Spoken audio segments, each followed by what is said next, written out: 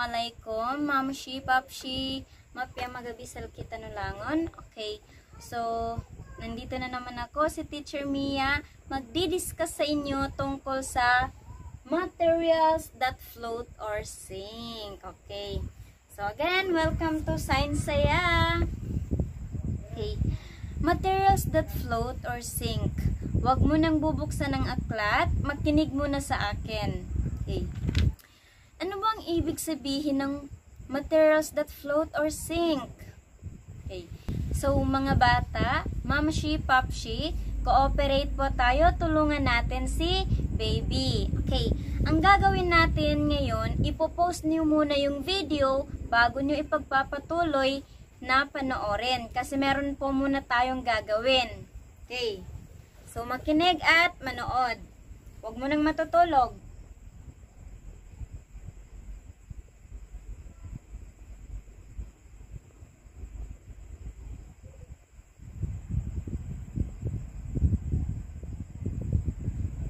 Okay. Nakikita niyo ba yung isinulat ko? Bago lang. Ball and piso. Ball or bola. Okay. Kung meron kayong bola, yung laruan ng bata, yung parang balon or pwedeng balon lang. Kung meron kayo sa bahay ninyo, kumuha kayo ng isang pinggan or planggana, balde, basta kahit ano, basta malagyan ng tubig. Ilalagay natin doon yung bola at saka ang piso or kahit anong coins, piso, 5, 10 pesos or 25 centavos, okay na as long as mabigat. Okay.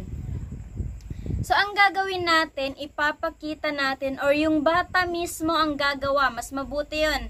Yung bata mismo ang gagawa, ilalagay niya yung bola sa tubig pati yung pera, yung coin. Okay. So, obserbahan mabuti. Nakuha po ba? Okay, kung hindi nyo nakuha, pakibalikan po yung video. Pwede nyo i-backward.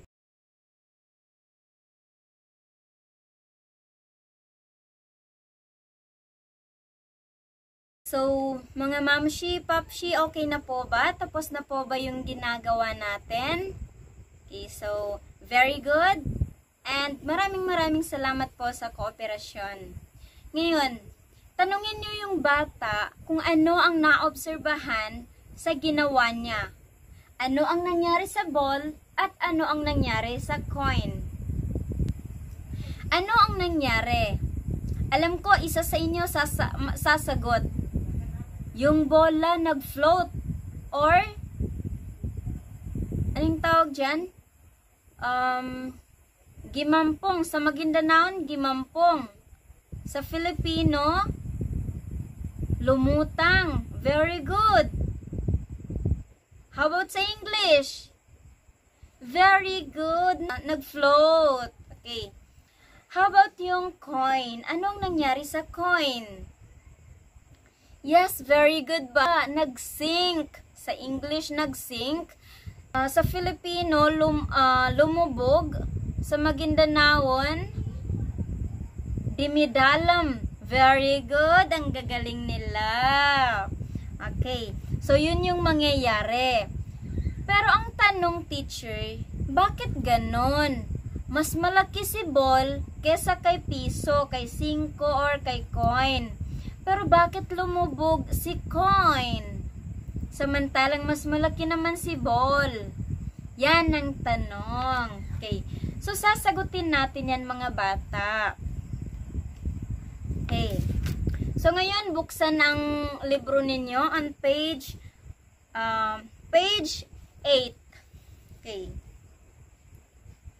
Page 8. Okay, look at the illustration on the right.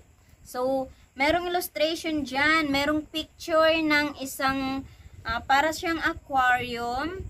Merong sponge. Merong ball, merong magnet, coin, merong pako, at saka meron ding laruan na vote.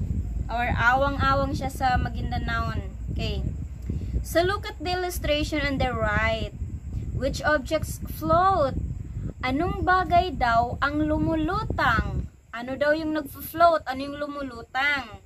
So, kung napapansin ninyo, merong ball and then merong sponge. Okay, silang dalawa ang lumutang. Which is, sila naman, okay, meron din palang vote or yung awang-awang. Sila rin naman ang mas malalaki dun sa mga lumubog. Okay, so bakit kaya? Now, which ones sink? Ano naman daw yung lumubog? O syempre, yung mga maliliit at mabibigat. Do the smaller objects float while bigger objects sink? Yung mga maliliit daw ba na mga bagay ay nag-float or lumutang? At yung mga maliliit daw ba ay yung mga malalaki daw ba ay lumubog?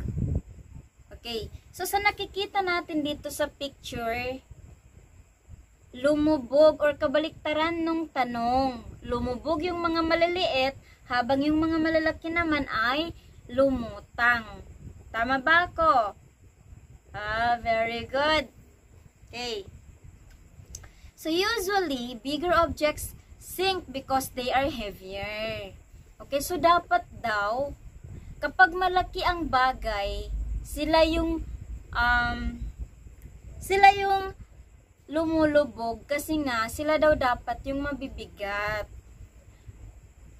At yung mga maliliit naman daw na mga bagay, sila dapat yung lumulutang kasi sila rin daw yung mga magagaan. Pero, mali ang ganong katotohanan. Katulad ng nakikita natin dito or yung ginawa ninyo kanina, di ba tinanong ko, alin ang mas malaki? Ball or coin? Alin ang mas malaki? Ball, very good. How about the coin? Maliit siya, di ba? Pero ang tanong, sino sa kanila ang mas mabigat? Mas mabigat si maliit. At sino naman yung lumutang? Yung malaki, very good. Now, the floating or sinking of objects does not always depend on their size. It depends on their density. Ayun naman pala. Okay, sabi dito sa libro, yung paglubog daw at paglutang ng mga bagay ay hindi nakadepende sa kung gaano ito kalaki or gaano ito kaliit. Nakadepende daw ito sa kung gaano sila kabigat. Okay, so naintindihan. So, an object A may be small, but if it contains more matter than another object B of the same size, we say object A is dense. Okay, meron siyang sinabi. Si object A daw, at saka si object B, si material A at saka material B, si bagay A at saka si bagay B, pareho lang daw sila ng laki. Pero, magkaiba sila ng bigat. Halimbawa si A, pareho lang ng laki ni B. Pero, magkaiba sila ng bigat.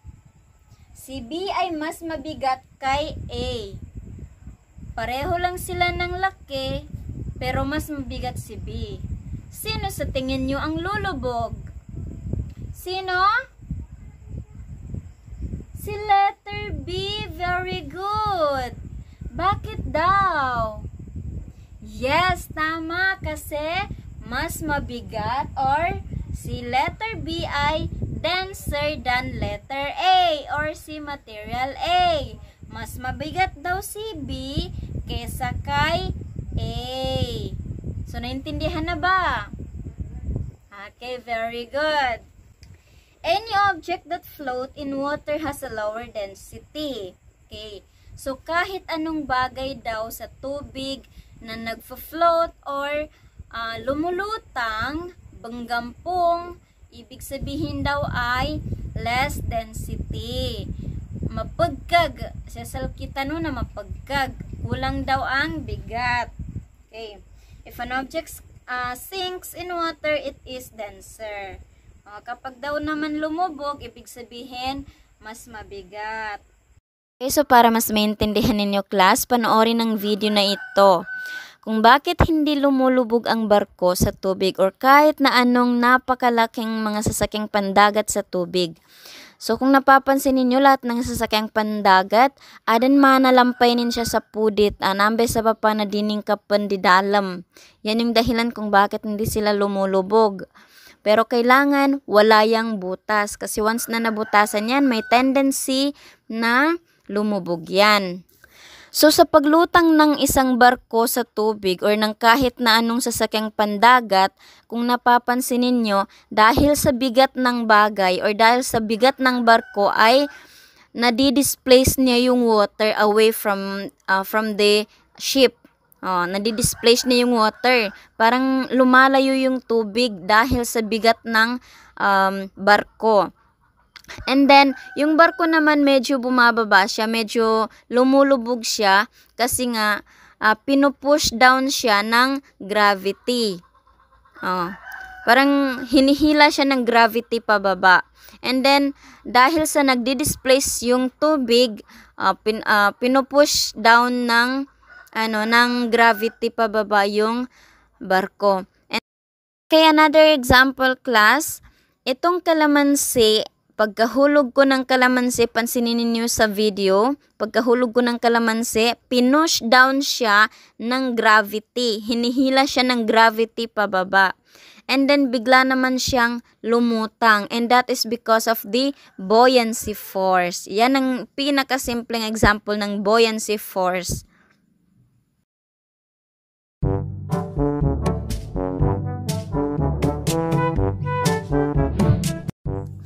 Okay, so class, ang gagawin natin ngayon, magkakaroon tayo ng experimentation. Aalamin natin kung alin sa dalawang liquid ang more dense at alin naman ang less dense. Ang tubig ba? Ang water?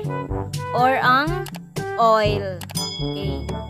So, una, maglalagay tayo ng tubig sa empty cup. Maglalagay tayo ng mga half. Okay. So, okay na yan. Nakikita nyo ba? Yan yung plain water. At lalagyan naman natin ng oil.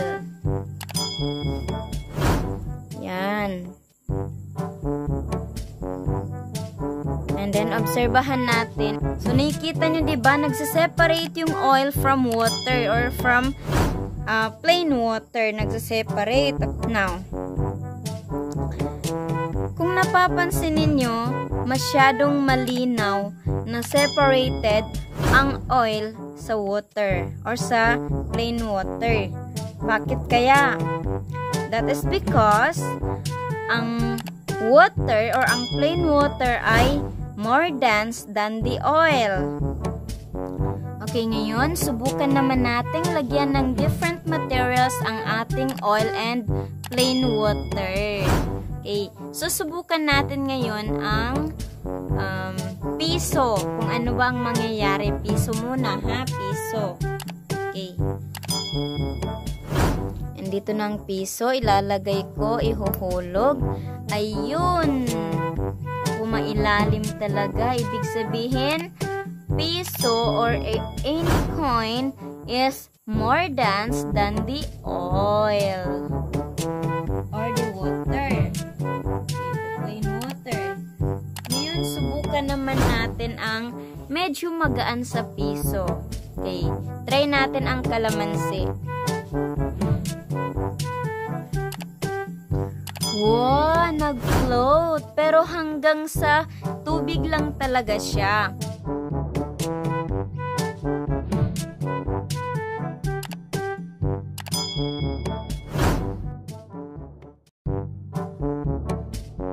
Bukan naman natin ngayon ang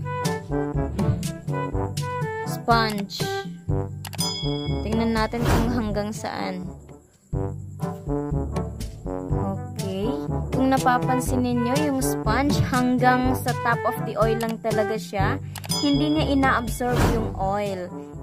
So, another reason, class, kung bakit hindi talaga nagmi-mix ang oil at saka ng plain water is because they are both immiscible liquid. Okay, ibig sabihin ng immiscible liquid, kahit anong gawin mo, kahit anong mix mo sa kanila, ay hindi talaga sila magmi-mix. Ayan, nakikita nyo naman.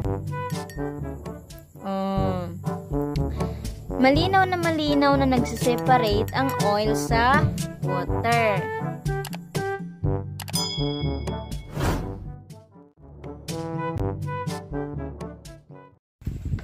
So mga bata, naintindihan ba kung ano ang ibig sabihin ng float at saka ng sink? Yung lumulubog at lumulutang? Okay, kung naintindihan, meron tayong gagawin ngayon. Okay. So kung nakikita ninyo sa page number 10, application, babasahin ko ha. Choose 3 materials from your kitchen, at home, or in the backyard that you think can be useful for survival during a heavy flood. Explain your answer. Okay. So, ganito ang gagawin natin mga bata. Mamshi, papshi, tulungan natin ang mga bata. Ngayon, kayo ang magvi-video sa mga bata. Huwag nyo silang tuturuan sa kung ano ang bagay na pipiliin nila. Sila mismo ang maghahanap. Okay, so mga mamshi, papshi, nasa inyo po yan kung gusto nyong matuto talaga ng todo ang anak ninyo. Okay, so salamat sa kooperasyon. Ang gagawin nyo lang po, mamshi, papshi, videohan nyo yung bata. Kayo ang magsasabi ng instruction kung hindi nila mapapanood ang video na to. Ang gagawin lang nila, pipili sila ng 3 materials, 3 bagay na magagamit nila for survival kapag nagkaroon ng flood. Ibig sabihin, baha. Kumbaga, yung malaki at malawak na baha. Yun bang kailangan nating magkaroon ng mga bagay or kailangan nating makahanap ng mga bagay na kumbaga makakatulong sa atin para may ligtas natin yung sarili natin for survival. Okay, yun yung magagamit natin para makasurvive sa flood. Halimbawa, 3 materials from kitchen or backyard. Sa kahit saan sa basta sa loob ng bahay, sa loob at labas ng bahay. Pero siguraduhin yung sa inyo lang ha. Huwag sa kapitbahay. Para di tayo pagalitan. Okay. So since nasa bahay naman din po ang mga bata at kayo rin po ng mga parents, kahit anong oras po pwede natin gawin ang activity na ito. So si bata mismo, si Dato, si Bay ang dapat gagawa ng activity na ito. Ipapakita nila kung paano nila gagamitin yung 3 bagay na nahanap nila for survival during the flood. Naintindihan po ba? Kung hindi po masyadong klaro sa inyo ang video na ito, pwede niyo po akong tawagan or pwede niyo po akong tanungin sa group chat natin. Nagkakaintindihan po ba? Okay, so, good luck po sa ating lahat. Again, mapya magabi, mabuhay tayong lahat and keep safe.